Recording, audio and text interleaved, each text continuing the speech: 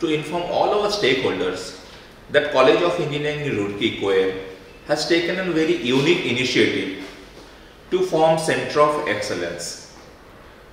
The formation of Center of Excellence is to apprise our student about the technologies being used in industries and take industries on board so that both the students and the industry can get benefited out of these infrastructures.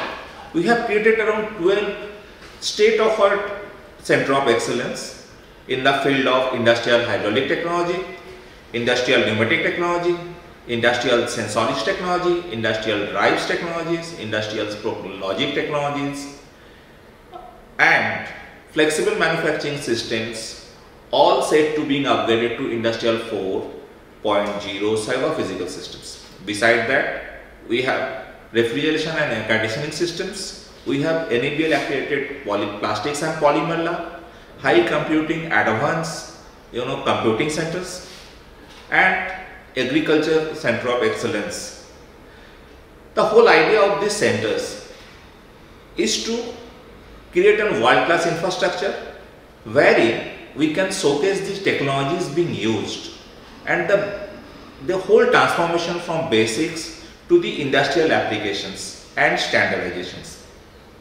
We have namely, as we said, that these technologies are absolutely industrial technologies being used in industries. Now the idea is to handle to our students and make them apprised of the systems with us so that from the day one they are working with the systems which are absolutely industry ready, and they on applying and understanding those technology can really become a very potent resource for the industries, wherein they really can take up these challenges head on.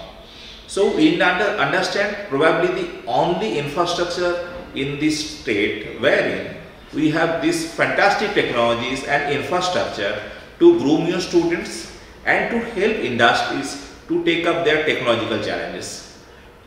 We understand and we believe that every Koreans, every students of course who comes out from this institute becomes truly employable and a technology potent resource to help industry to take up their challenges and to grow further.